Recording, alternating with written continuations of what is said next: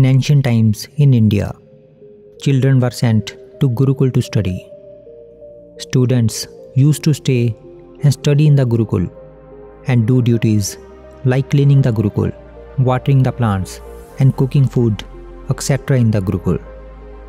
Just like that, there was a Gurukul near the forest away from the town where hundreds of children used to get education under the guidance of their master. Once, a boy was also sent to Gurukul to study. Soon, he got friendly with other students in Gurukul, but he was very weak in studies. He would do daily duties diligently, but anything that master taught him was poorly understood by him, and for this reason, he was often ridiculed by other students. At year end, all his classmates were promoted to next class, but he could not make it. Master tried to teach him by every possible method, but the boy would not understand. Finally, the master gave up and said to the boy, "Son, I have tried everything and made all efforts to help you to learn, but still you can't understand anything.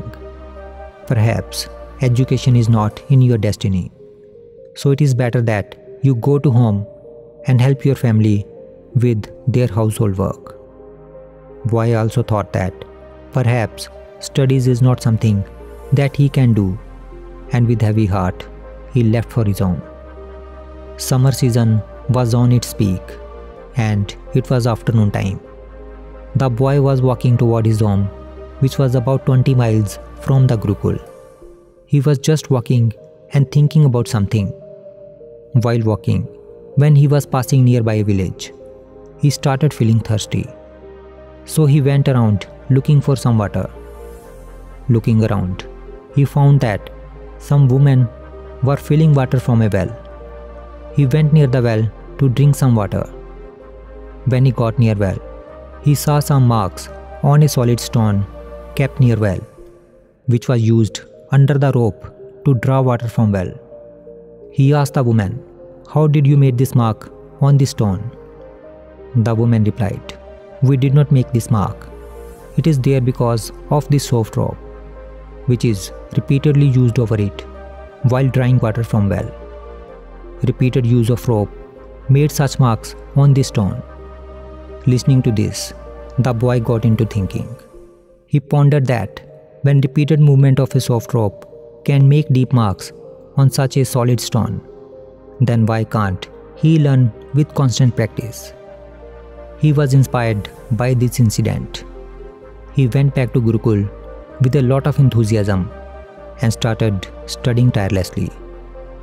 Master was also happy to see him working hard and cooperated fully with him. After a few years, this boy became renowned by name of Acharya Vardraj, who was a great scholar of Sanskrit grammar.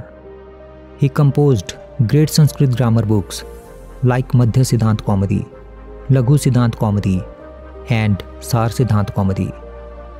Even after hundreds of years, these grammar books have been remained unmatched. If we see in our lives, we will find that it is very important to work hard to be successful in life. Practice is very important, whether it is in sports or in studies or anything else. One cannot succeed without practice. Along with practice, determination is also very important. If you will be sitting on mere luck without practice, then at the end you will be left with nothing but regret.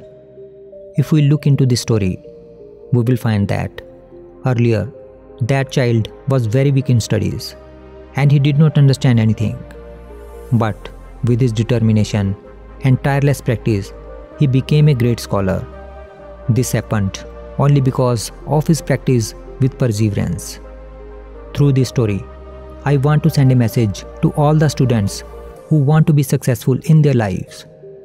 I want to tell them that you must bring these two qualities in your life: strong determination and tireless practice. History is only the story of such few people who have adopted these two qualities in their lives.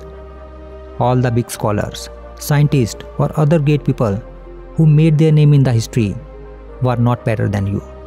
They did not have anything that you don't have, but they all became great only by their perseverance and tireless practice.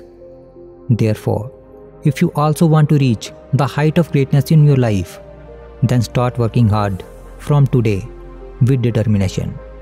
Because by patience, hard work, and perseverance practice, you can get anything in your life.